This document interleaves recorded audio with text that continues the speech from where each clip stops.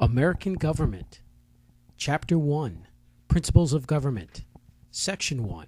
Government and the State. Today, the United States is at war.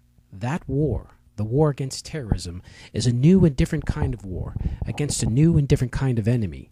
The conflict began with the sudden and shocking violence of September 11th, 2001, when terrorists hijacked 4 airliners.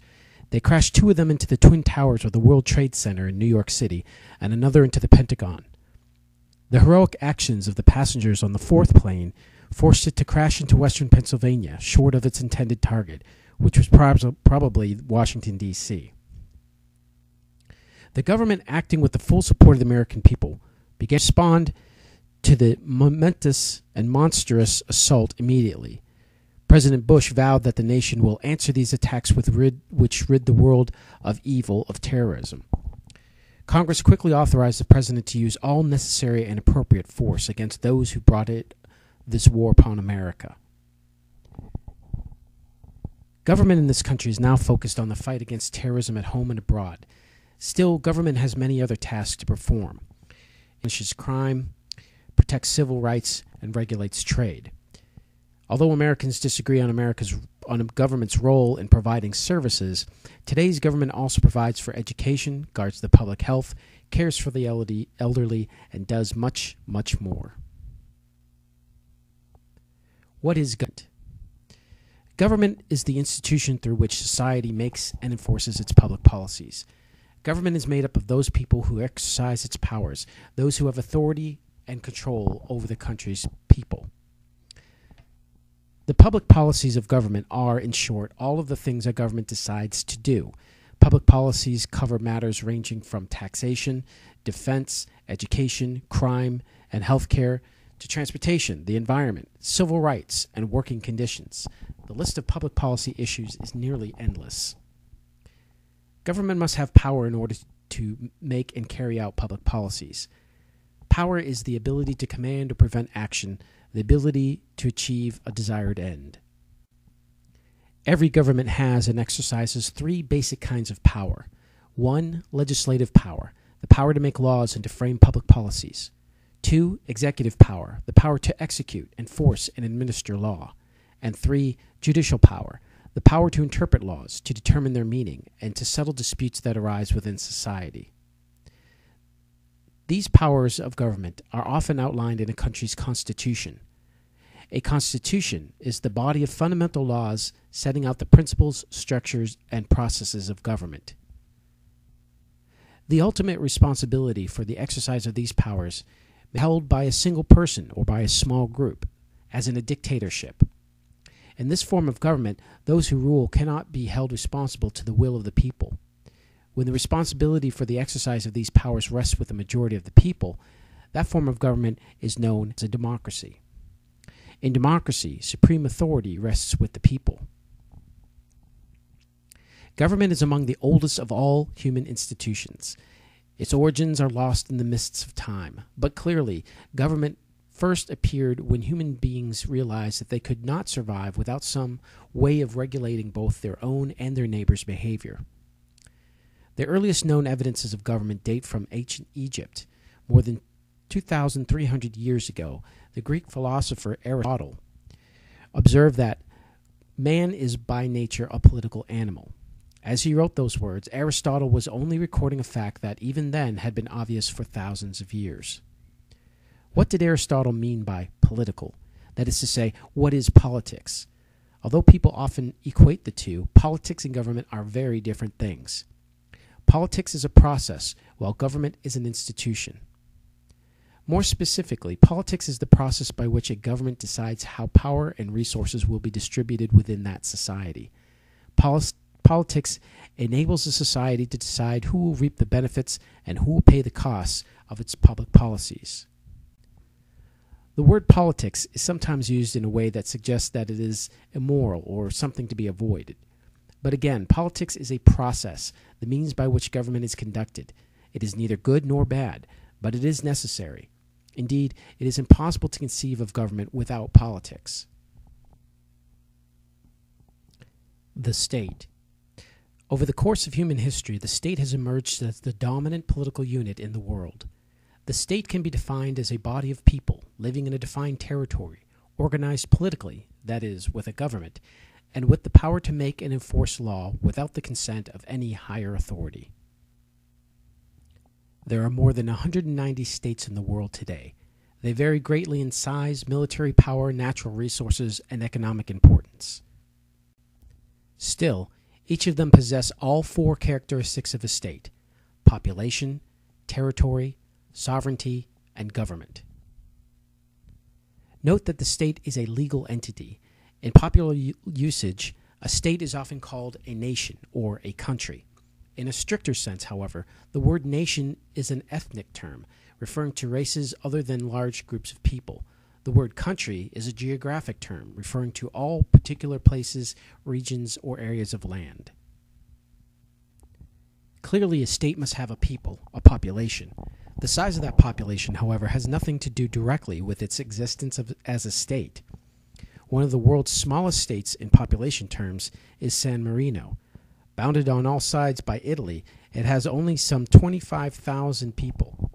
The People's Republic of China is the world's most populous state, with more than 1.25 billion people, just about one-fifth of the world's population.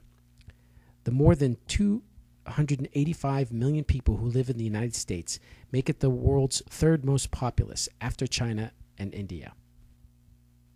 The people who make up a state may or may not be homogeneous. The adjective homogeneous describes members of a group who share customs, a common language, and ethnic background. Today, the population of the United States includes people from a wide variety of backgrounds. Still, most Americans think of themselves as exactly that, Americans. Just as a state cannot exist without people, so it must have land, territory, with known and recognized boundaries. The states in today's world vary as widely in terms of territory as they do in population. Here, too, San Marino ranks as one of the world's smallest states. It covers less than 24 square miles, smaller than thousands of cities and towns in the United States.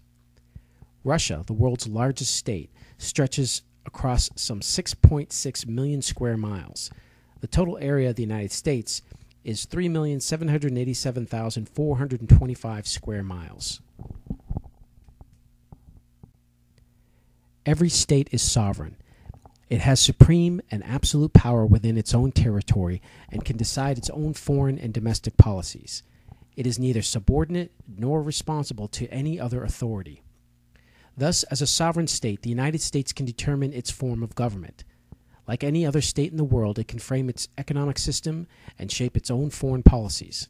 Sovereignty is one of the major characteristics that distinguishes the state from all other lesser political units. The states within the United States are not sovereign and are not states in the international legal sense. Each state is subordinate to the Constitution of the United States. Every state is politically organized. That is, every state has a government. Recall, a government is the institution which society makes and enforces its public policies. A government is the agency through which the state exerts its will and works to accomplish its goals. Government includes the machinery and the personnel by which the state is ruled. Natural law is the law that would govern human beings in a state of nature, if government or laws imposed by humans did not exist. Natural law includes standards of justice that transcend laws made by humans. Some thinkers argue that any human-made law that conflicts with the universal justice of natural law is not really a law. Others argue that government is necessary to avoid what the English philosopher Thomas Hobbes called the war of every man against every man.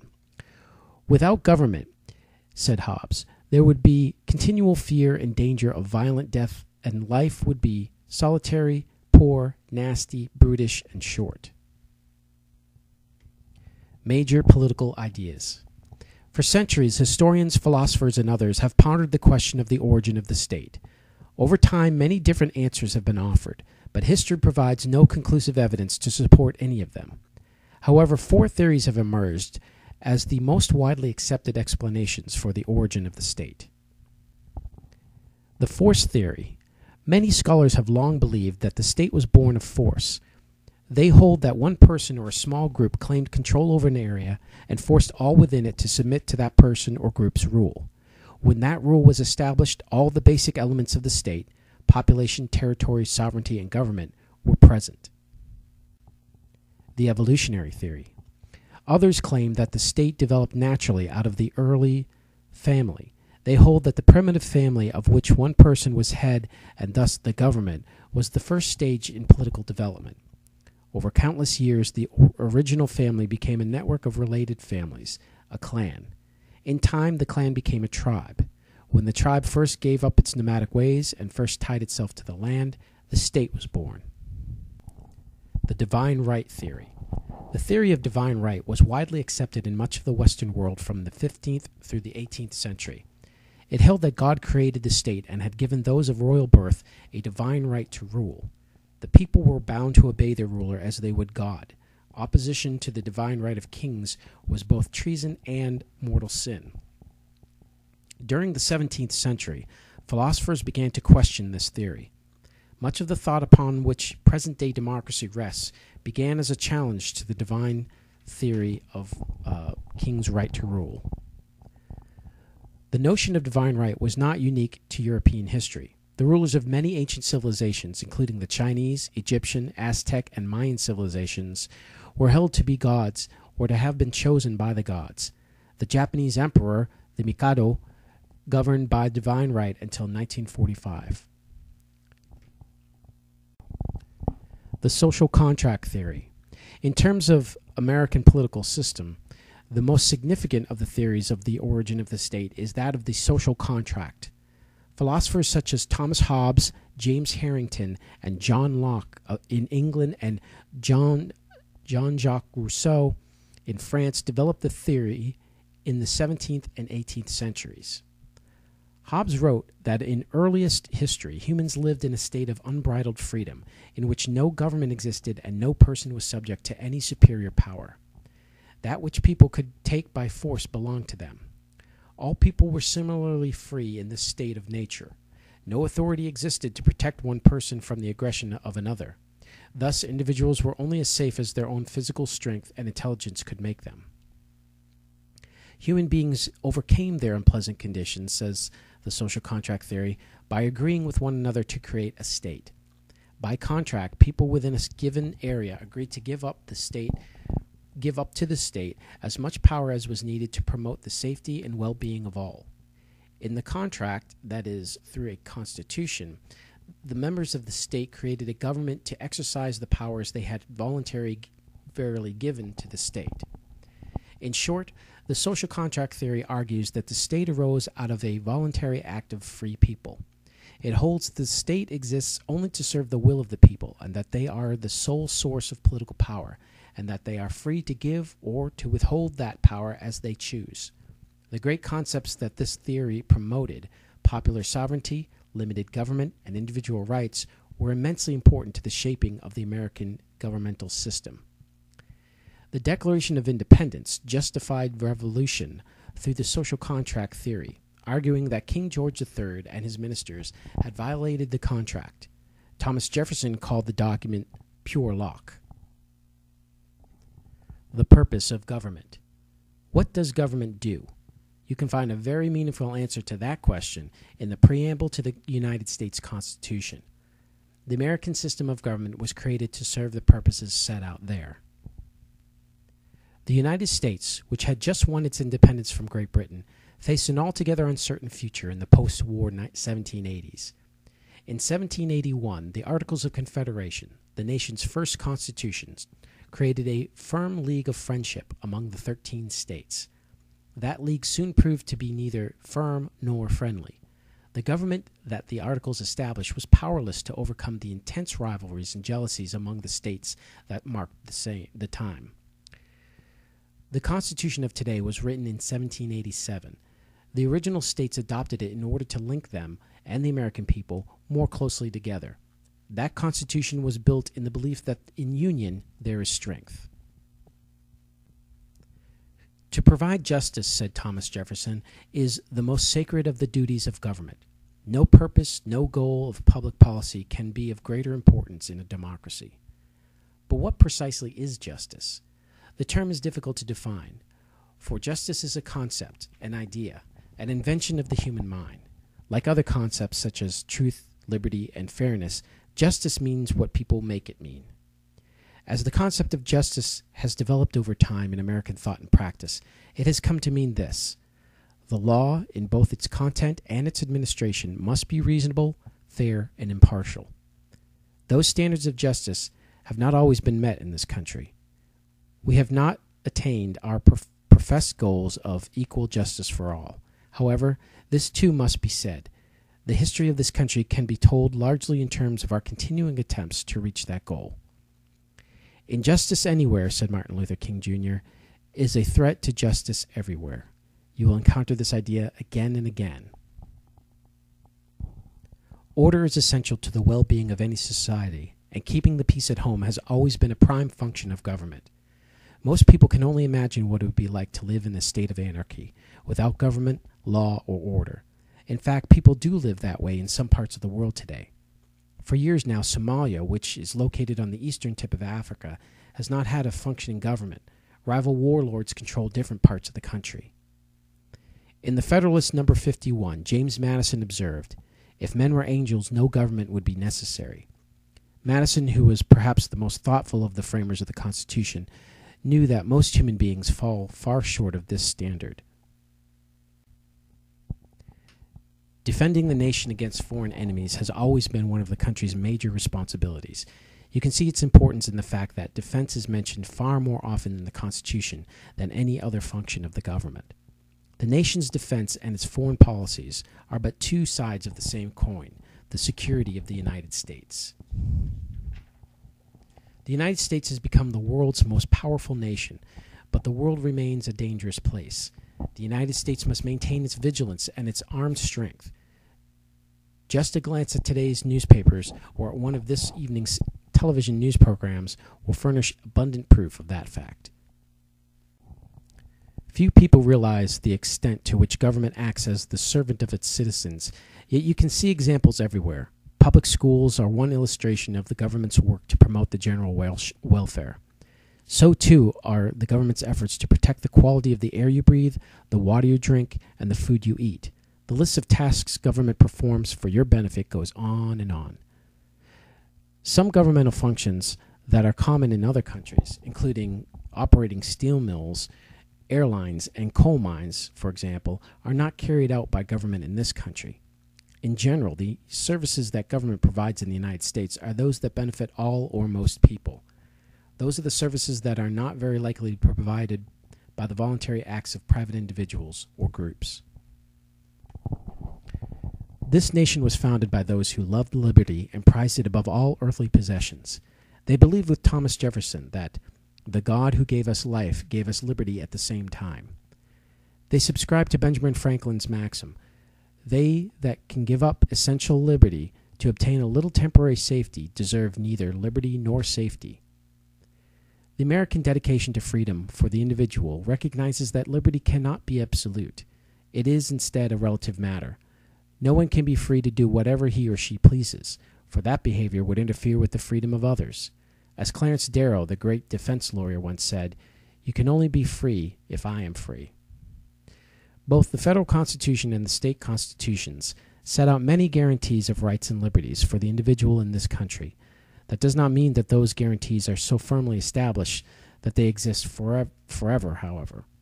To preserve and protect them, each generation must learn and understand them anew, and be willing to spread and stand up for them when necessary. For many people, the inspiration to protect our rights and liberties arises from deep feelings of patriotism. Patriotism is the love of one's country, the passion which aims to serve one's country, either in defending it from invasion or by protecting its rights and maintaining its laws and institutions in vigor and purity. Patriotism is the characteristics of a good citizen, the noblest passion that animates a man or woman in the character of a citizen. As a citizen, you too must agree with Jefferson. Eternal vigilance is the price of liberty.